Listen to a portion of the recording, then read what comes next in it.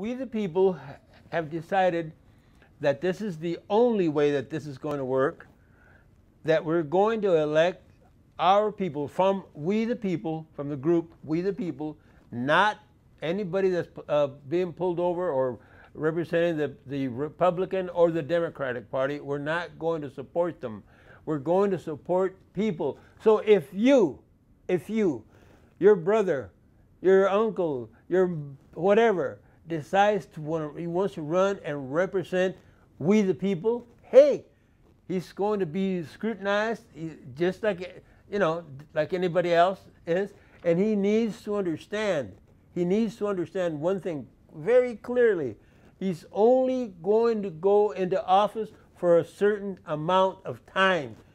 No more being there forever. No, those gates are closed.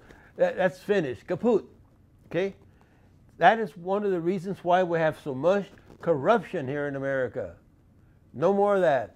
Now, we the people, if we get your brother or your whoever, your family member or your friend, whoever, we are going to take care of the electing you, and there's not going to be another one, because what we're going to do is get a group of people, and we're going to sort out the best one, best qualified that we think, without a party, okay?